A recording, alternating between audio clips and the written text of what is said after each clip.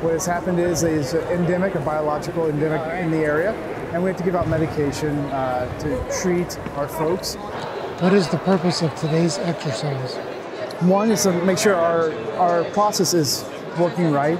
In the event that if a real world will happen, we'd rather make our mistakes now than make our mistakes during a real world environment.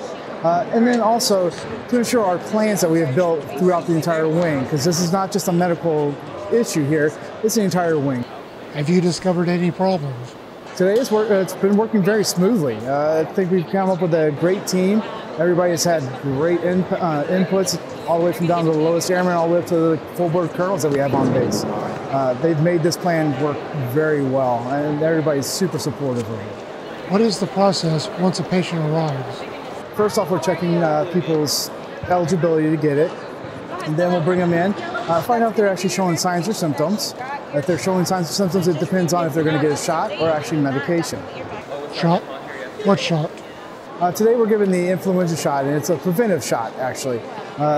Any shot that we actually give is preventive. It's to build antibodies in your system so your body can actually fight off any kind of disease that may try to attack that's in the local area. If they just need the shot, they'll go see our shot guys, get the influenza shot, and then they'll be able to go on home. I'm Dave Filey for the 55th Wing Public Affairs, where the sun never sets on the Fighting 55th.